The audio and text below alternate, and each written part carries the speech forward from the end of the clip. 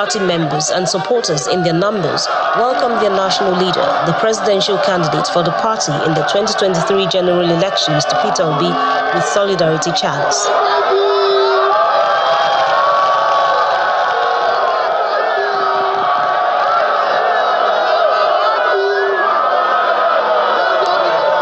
The signal is well received as the tour through major streets in Benin, the Edo State capital, thereafter begins.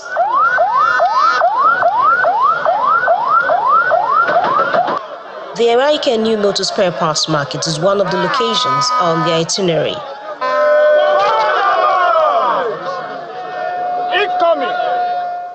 From the markets, Mr. Obi and members of his entourage, including federal and state lawmakers, with the governorship and deputy governorship candidates of the party for the September 21 Edo governorship election, make their way into the palace of the Oba of Benin to seek royal blessings. So majestically, we're here for the palace blessing as our party will commence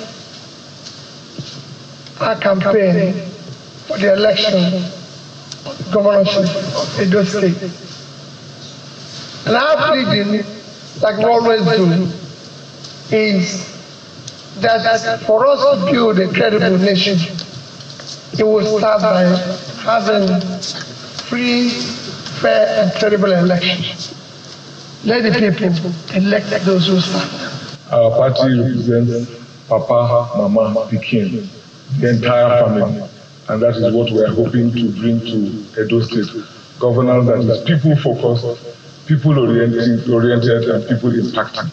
And by the grace of Almighty God and our ancestors, we believe that come 21st of September, when the people push us into the office of government, we will be able to deliver the benefits of dividends of democracy to them. His Royal Majesty Omonoba Nedu Akpolokpolo Ewa II, Oba of Benin, who acknowledges the governorship candidate's resourcefulness, recognizes him as a true son of the soil, but maintains the palace stance of being non-partisan. So I say to you again, Labour Party people, members here and here present, and not here.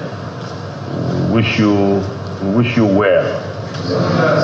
Thank you very much. With royal blessings received, the party says it's continuing with the next big steps.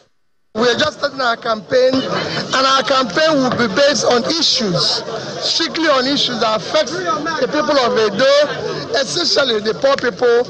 My campaign in Nigeria is about how do we pull our people out of poverty and provide them good governance. Our national leader has been working very hard.